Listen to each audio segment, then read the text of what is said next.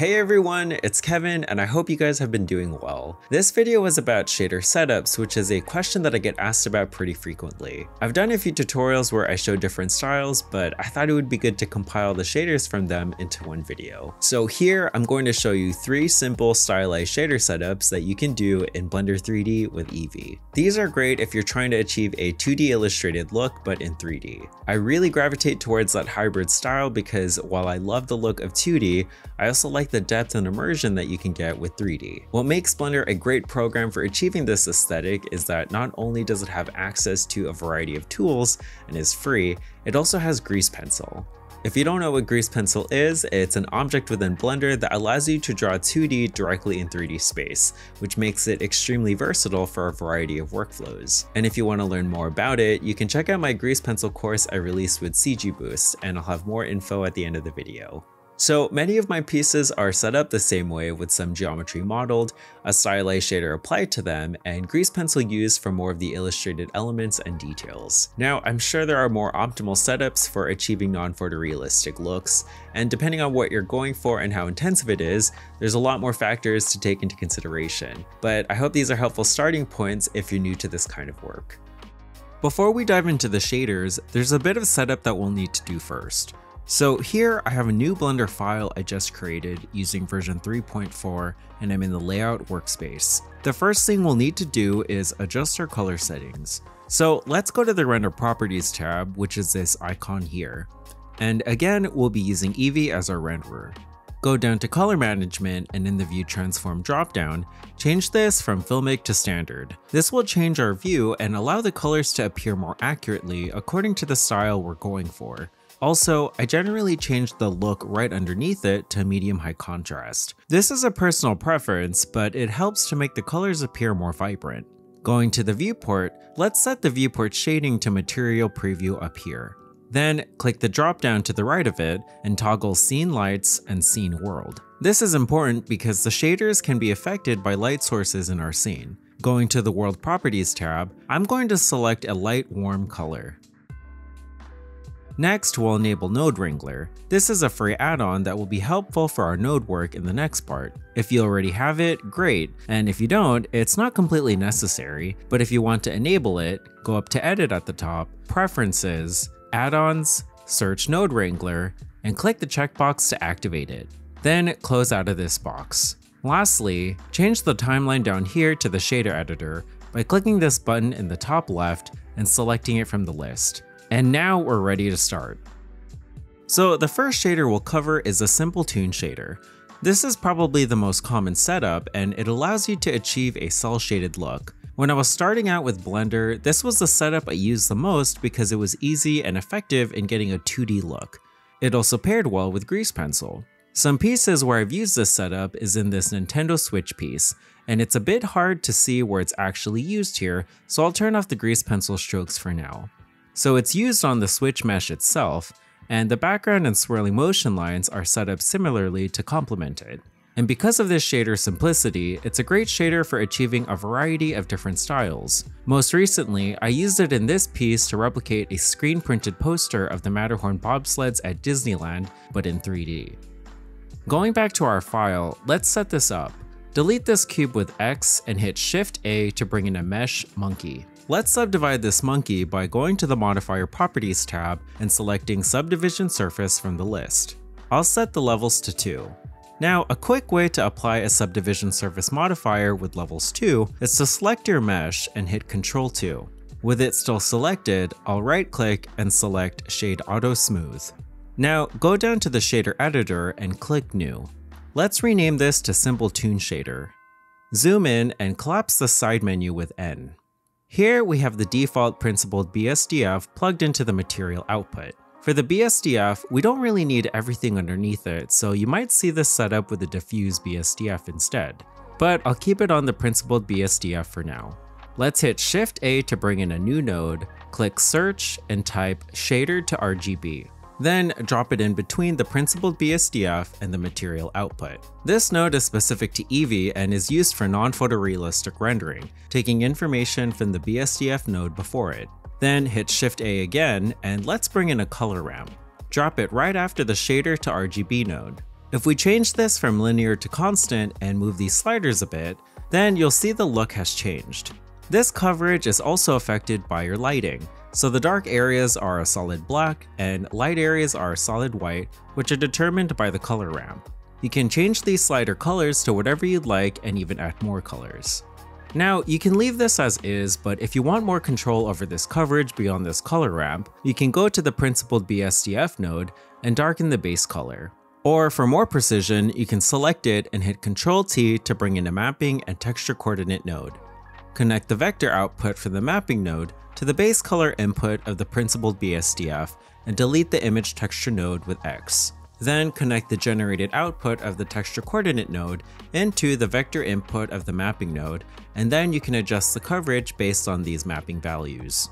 Now, if you see these blurry artifacts on the shader, this is because of the lights in your scene. If you want to remove those, you can click on your light object and uncheck Shadow in the Object Data Properties tab. And as mentioned previously, you can bring in other lights to also affect the coverage. Clicking back on the monkey, there's many things you can do here. For example, you don't need to keep the color ramp constant. Instead, you can change it to B-spline to work with gradients instead. Also, if you want to add texture on top of it, you can bring in a noise texture node and a color ramp. Set the color ramp to constant and connect the noise texture color output to the color ramp vector input. Then let's mix these two color ramps together. While holding Ctrl-Shift, right-click drag between them to activate this green line and mix them. If this isn't working for you, you can just bring in a mix node. In previous versions of Blender, this was called Mix RGB. Change this from float to color and connect the original color ramp color output to input A, and then connect the color output from the second color ramp to input B. And then connect the result output of the mix node to the surface input of the material output. Going to the mix node, change mix to multiply, and adjust the sliders of the second color ramp until we see the original color underneath it. This setup overlays a noise texture on top of the original Toon shader we created. So in the mix node, whatever is in slot B will appear on top. Going to the noise texture, I'm going to increase the scale to 100, and now I have these specks on top of the Toon shader. You can also lessen the coverage amount with the color ramp and adjust the opacity of the texture via the mix node factor. And that's it for this shader. Now, there's lots of other textures and options you can play around with, and here are a few examples of what I've done with this.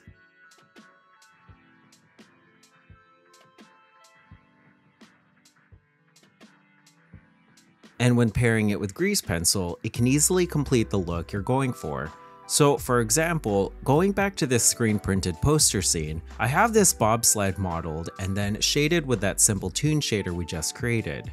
Then the more illustrated elements like the riders here are drawn with Grease Pencil. The next setup we'll cover is a textured gradient shader. This shader helps to achieve more of a textured look. If you've seen my illustrated postcard tutorial or have done my stylized microscope tutorial over on the CG Boost channel, I'll have links to those below, this is the exact same setup. Some pieces I've used this in are in this scene of the Magic Kingdom castle and my Haunted Mansion scene recreation. So when looking at that scene, if I hide the grease pencil elements on the mansion, you'll see that all the meshes have this shader applied to them. There is a slight difference in that it has another texture applied to it, but that's what's great about these shaders is that you can experiment with them.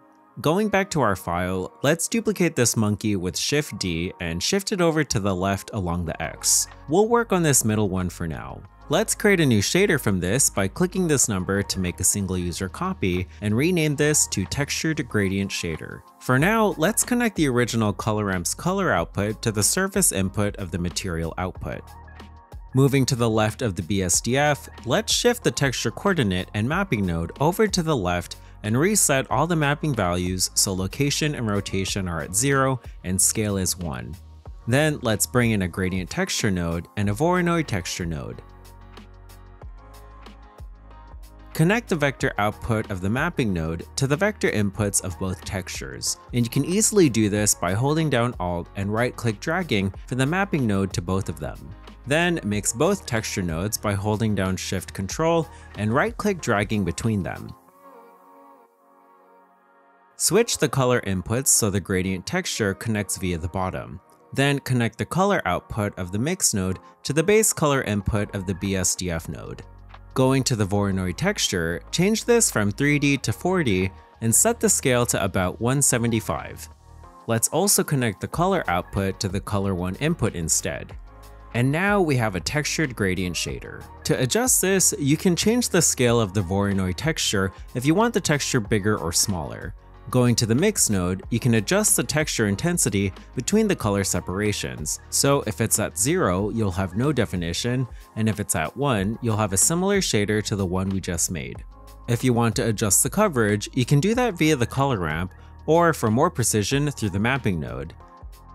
And again, we can also use lights. So I'll duplicate the light we have and position it in front of the monkeys to see them better.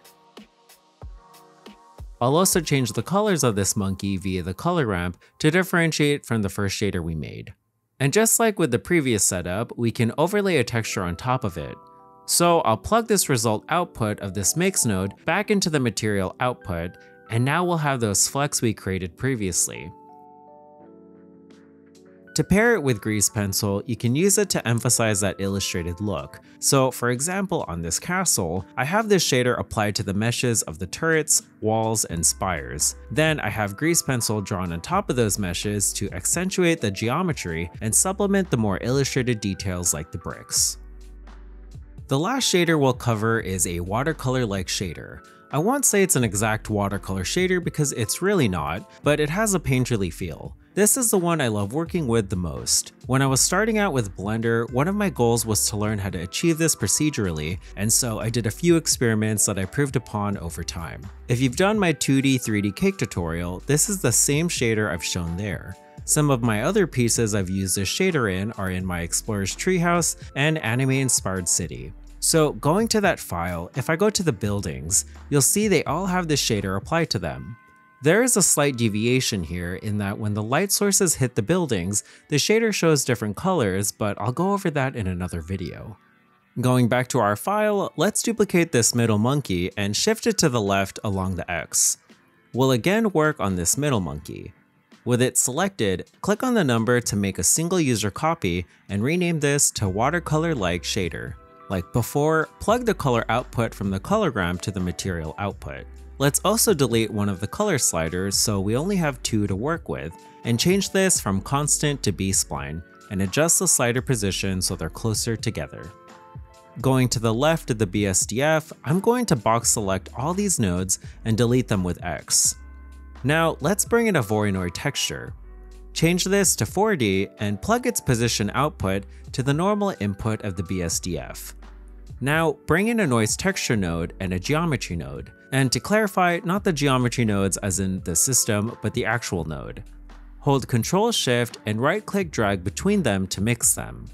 Going to the geometry node, plug the normal output into color 1, and for the noise texture, change the scale to 10. Then plug the color output into color 2. Going to the mix node, set this to linear light. Plug the color output from the mix node into the vector input of the Voronoi texture.